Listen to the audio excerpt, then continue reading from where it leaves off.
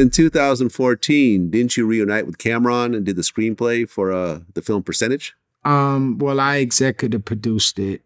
Jacob sort of put that movie, helped Cam put that movie together. Yeah. I kind of co-signed it with Shakim. Right.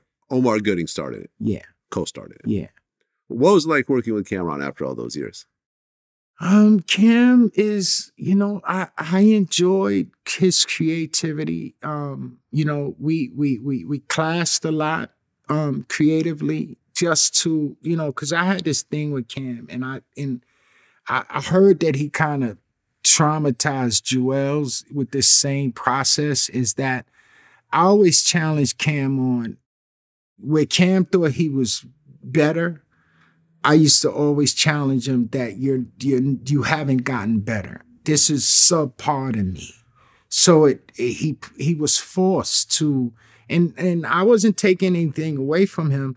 When Cam says that he used to be like, Biggie would have did it this way, Biggie would have did it that way. And I was saying, no, Cam, you want, right? Cam is a gold artist, right? That's his career. He's always been he went platinum after Def Jam bought some records on Old Boy and all that when he first got to Def Jam.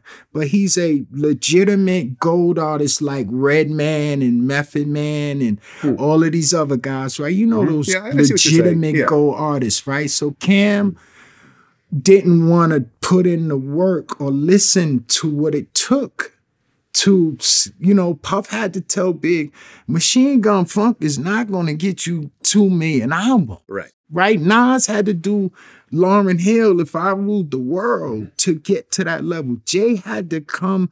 Jay didn't really start making big records until Pharrell. You know what I'm saying? Like everything else was still this underground rapping choruses. And nah, if you want to sell millions of records, here is what we learned, and this is how you do it. That's why Puff was so successful.